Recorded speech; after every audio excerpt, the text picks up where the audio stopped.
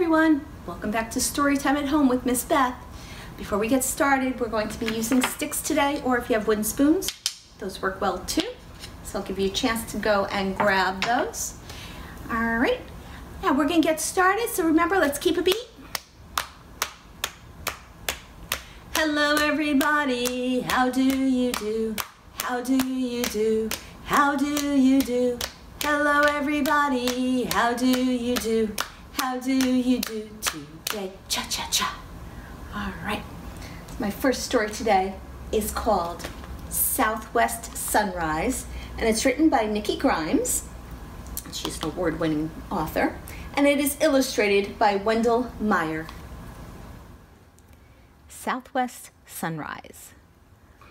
Too old to cry myself to sleep, I hide behind my baseball cap, close my eyes, and pout all the way from New York to New Mexico, mad about moving to a place of shadows. That's all I see when we land. Why are we here? What's so great about New Mexico?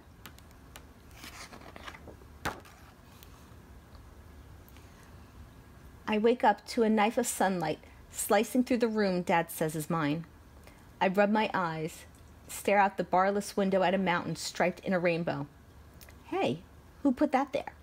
I didn't see it last night.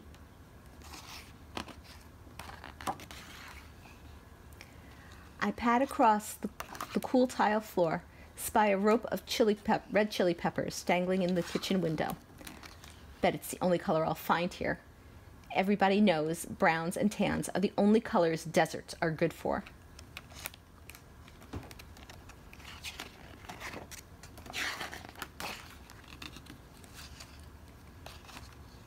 Even so, I take a step outside to take a look around.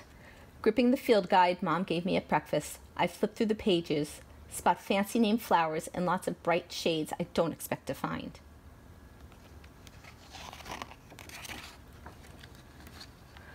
Wait, there's one called Wine Cup spilling its burgundy beauty for me to drink up. And aren't those yellow bells? They wake up the desert with their silent ring. Oh, hot red firewheel flowers. Their tips flame yellow-orange across the canyon. There's a patch of calypso orchids. So glad I didn't miss them dancing purple in the wind. My mom will love those.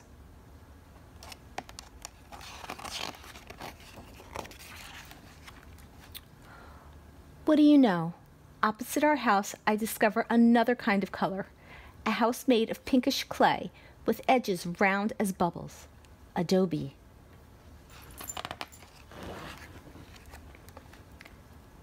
I shiver from the silence, unbroken by the familiar sound of sirens. But not for long. A few yards down the road, I pick up the mad chatter of winged gossips, passing secrets from one unfamiliar tree to another. The guidebook calls them pinon trees.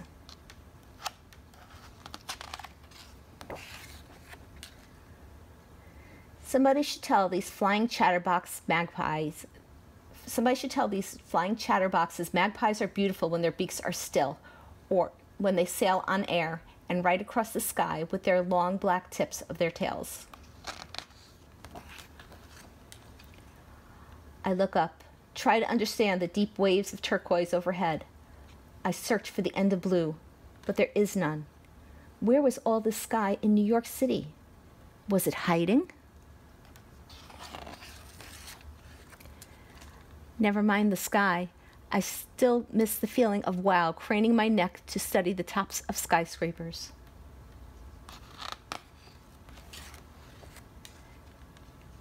I lower my eyes to watch where I am going. A giant black bird parades by, feathers slick as wet hair. I cluck at him like he's a simple city crow, but the guidebook says he's a raven. The kingly bird cocks his proud head and stares me down for the insult, then slowly struts away, certain I can't catch him.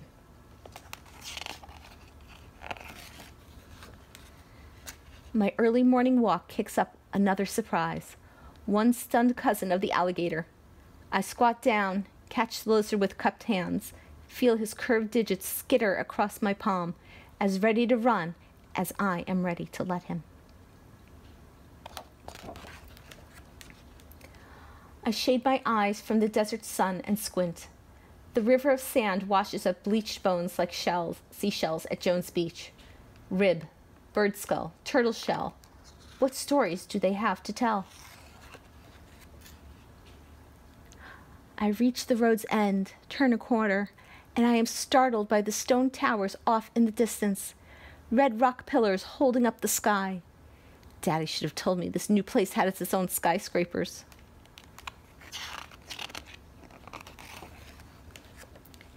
Jaden, I hear Mom's voice cut through the quiet. Time to head back, but not before I pick a few flowers.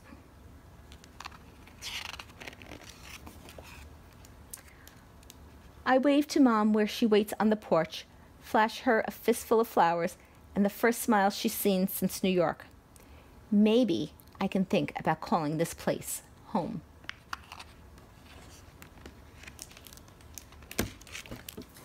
Okay, I hope you enjoyed that story. All right, let's grab those sticks that we talked about. Ready? And we're going to sing a song with them. Ready? We tap our spoons together, we tap our spoons together, we tap our spoons together, because it's fun to do. We tap them up high, we tap them down low, we tap them in the middle, because it's fun to do. All right, let's try that one more time. Ready? We tap our spoons together, we tap our spoons together, we tap our spoons together, because it's fun to do. We tap them up high, we tap them down low, we tap them in the middle, because it's fun to do. All right, let's put those sticks down. We're going to use them again in a little while. My next story is called Two Bicycles in Beijing. It's written by Teresa Robison and it is illustrated by Junyi Wu. Okay. And as I read this story to you, some of the words are Chinese translations and I might not pronounce them exactly correctly, so just bear with me on that. All right, Two Bicycles in Beijing. Two Bicycles in Beijing. 1, 2. Side by side, Lunza and Wangche came out of the factory. 1, 2. Side by side, Lunza and Wangche sat in a bicycle shop in Beijing. They leaned to the left together and gazed at the world together. They watched people bustle past and traffic whiz by. They watched customers enter the shop, pick up bicycles, and leave. They wished they could stay like this forever. But one day, a girl with a sky blue sweater and a cloud white apron came into the shop. She sat on some of the bikes. She ran her fingers along their frames. Her eyes lit up when she saw Wangche. "That is the perfect bike," she said, "the sun to my sky." She paid for Wangche and wheeled him out the door. "Oh no," thought Lunza. She tipped over.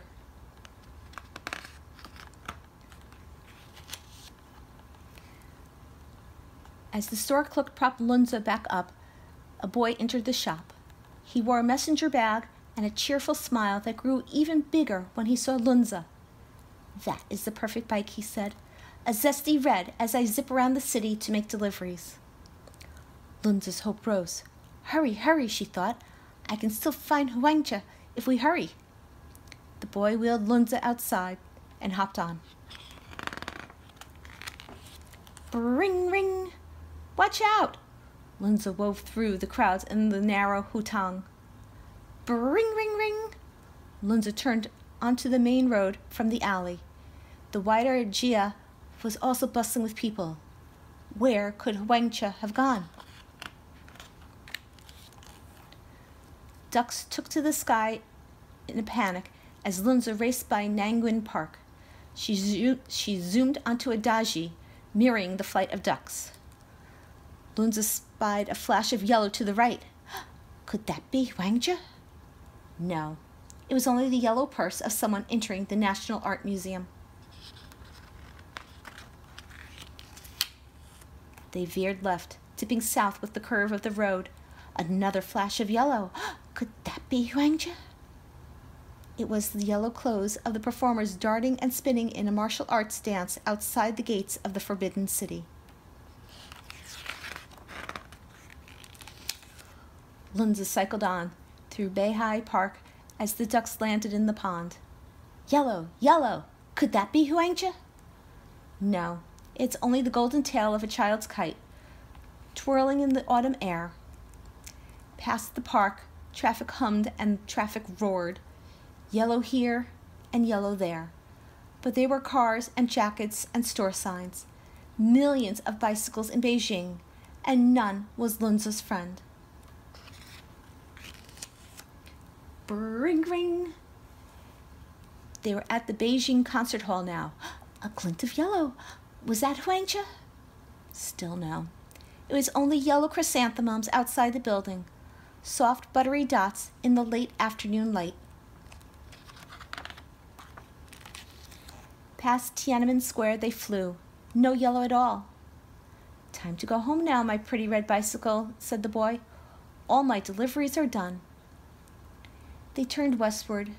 Lunza rolled, a little slow, a little wobbly.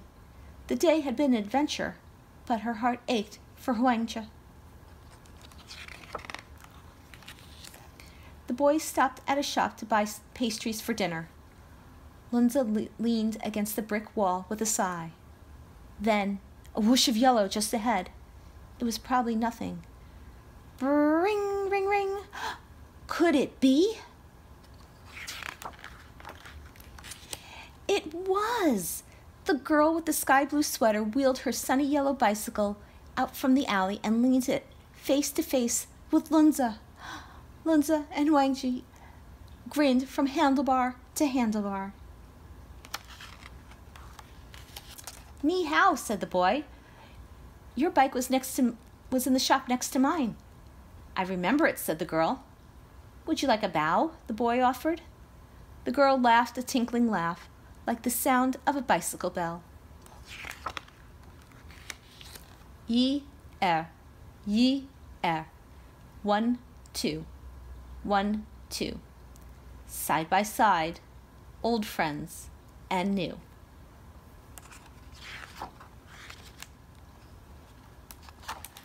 Okay, I hope you enjoyed that story.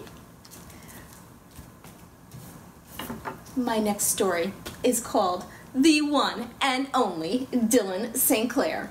It is written by Cayman Edwards and it is illustrated by Jeffrey Ebler. The One and Only Dylan St. Clair.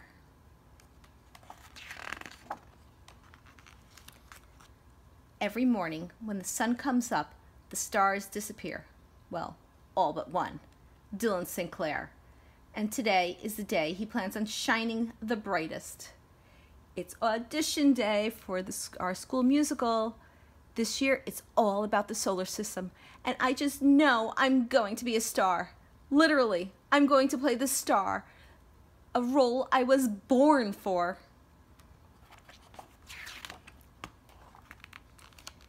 Dylan spent all summer perfecting his craft at Mama Rose's day camp for little superstars, where he worked on jazz, tap, come on, Reba, point your paws, vocal training, let's bring it on home, Reba, mime.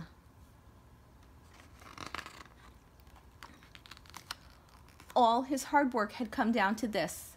It's time for Dylan to shuffle ball change off to school and earn his spot in outer space.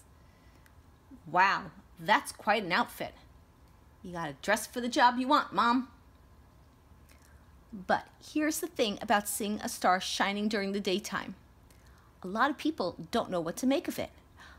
Are you a star? Every day, thank you for noticing, but today, I'm also dressed like one.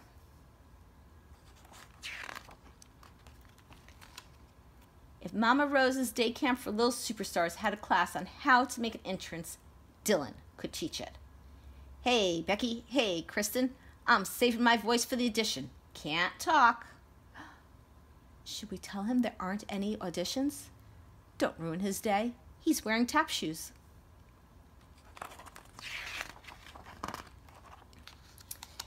It turns out Dylan may have misunderstood how this was all going to work. Okay, class, it's time for me to tell you what role you'll be playing in our musical. Our sun will be Becky. Our star will be Kirsten. Whoa, aren't you forgetting something, Mrs. Lovett? I haven't even sung one note yet. Don't worry, Dylan. I'd never forget about you. You're going to be our squirrel. A squirrel? Wait, but how? This was a show about the solar system. There aren't any squirrels in outer space. Hey, Dylan, I'm sorry you're upset, but could I wear your sunglasses when I'm the sun? And can I borrow your tap shoes for when I play the star? Like any good actor, Dylan is very in touch with his emotions. At Mama Rose's day camp for little superstars, he learned a breathing exercise to use when his emotions got the best of him.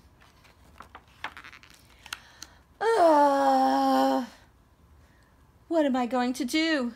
The entire school year is ruined. My life is ruined. My acting career is over before it even began.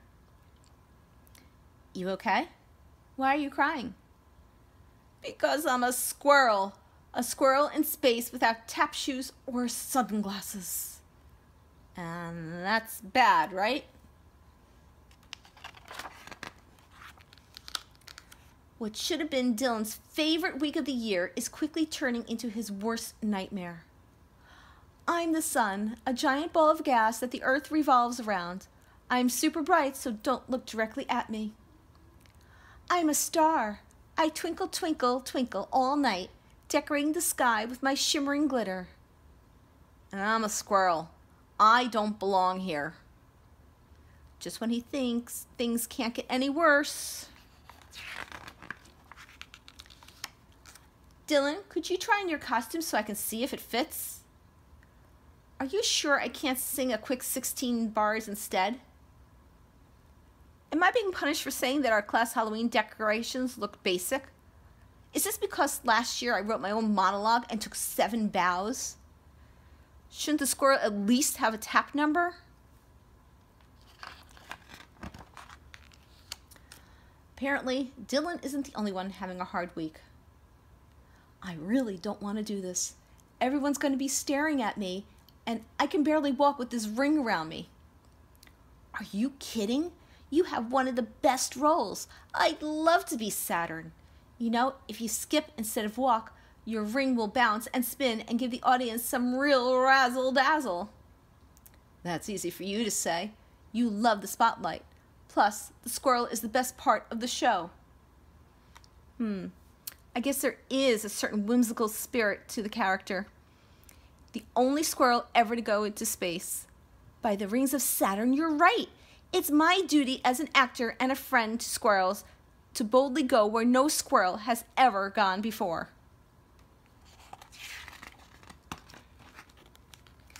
And just like that, Dylan begins his quest to be the best squirrel his school has ever seen. Nay, the world has ever seen. Do any of you fly? Excuse me, ma'am. What are your thoughts on space travel? Have you ever studied jazz or tap? What's your vocal range? You look like a tenor. Dylan may not have been cast as the star, but he's certainly found his own way to shine like one.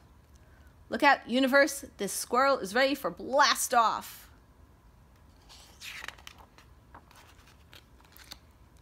And that's why I, the first squirrel astronaut in outer space, am absolutely nuts for the solar system. There are a million stars in the sky, and from the earth they all look the same. Each twinkles and shines just like the ones next to it. But not Dylan St. Clair. In a sky full of stars, he's a squirrel.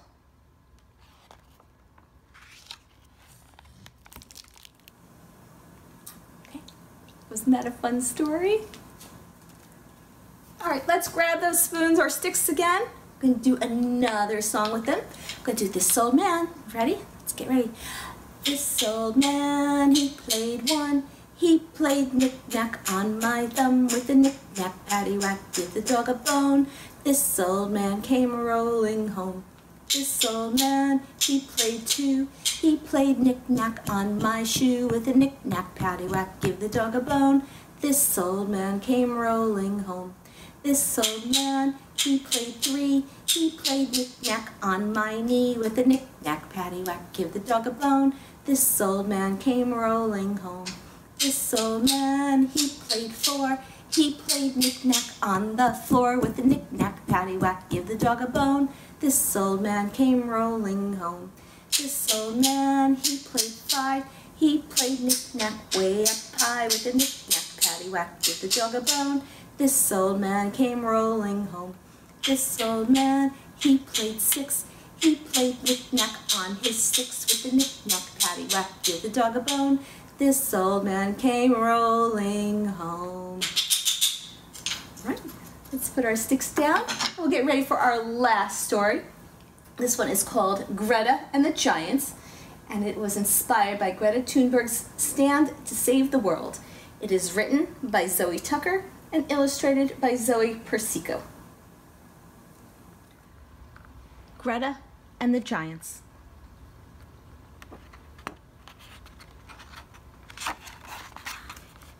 There once was a girl who lived at the heart of a beautiful forest. Her name was Greta.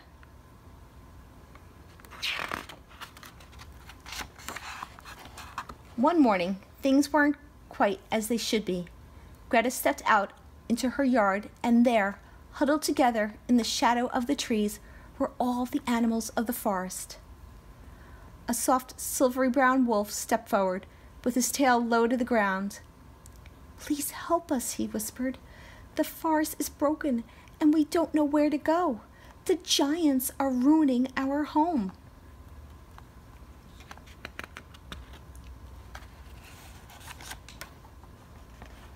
The giants had always been there, for as long as Greta could remember. But now they were worse than ever. They were huge lumbering oafs, and they were always busy. They chopped down trees to build homes. Then they chopped down more trees and built bigger homes. The houses grew into towns, and the towns grew into cities. They built factories and shops and cars and planes, and they worked all day and all night until eventually there was hardly any forest left. But the greedy giants had forgotten how wonderful the forest was. They didn't see all the little birds and bugs and butterflies and bears that trembled in the shadows. And no one told them to stop because everyone was scared of them. Everyone except Greta. "Will you help us?" asked the wolf. Greta looked around her. The animals looked tired and sad. She had to help them. But how? Then Greta had an idea. The next morning, Greta went into the middle of the forest and waited for the giants to come. She stood alone, holding a big sign. The sign said stop. She waited and waited. On the first day, the giants didn't see her and lumbered on by. And on the second and third, too. But on the fourth day, something strange happened. A little boy who had been watching Greta made a sign and came and sat down next to her. He didn't say much, but Greta knew he felt like she did. Soon, more people and animals saw what they were doing and joined in too.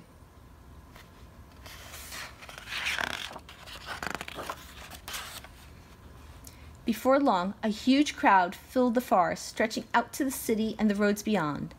They stood together and waited. The crowd was so huge.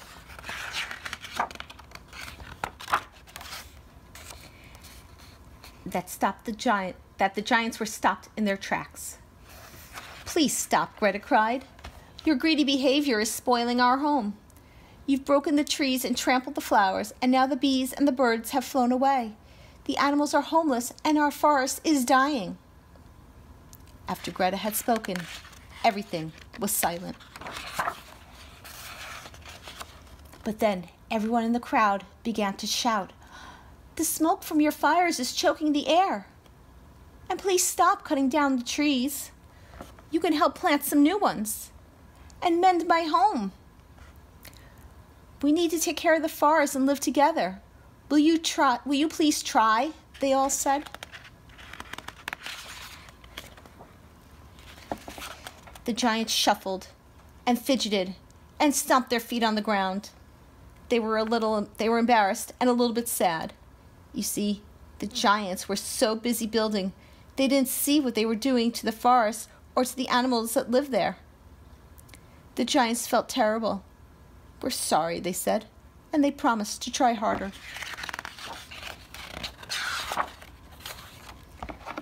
So from that day on, the greedy giants weren't so greedy.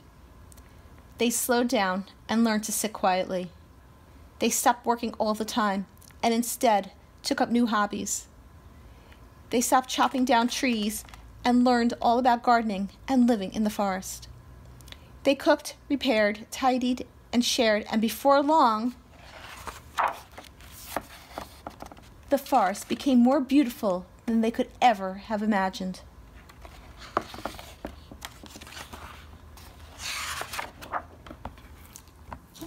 And I hope you enjoyed that story.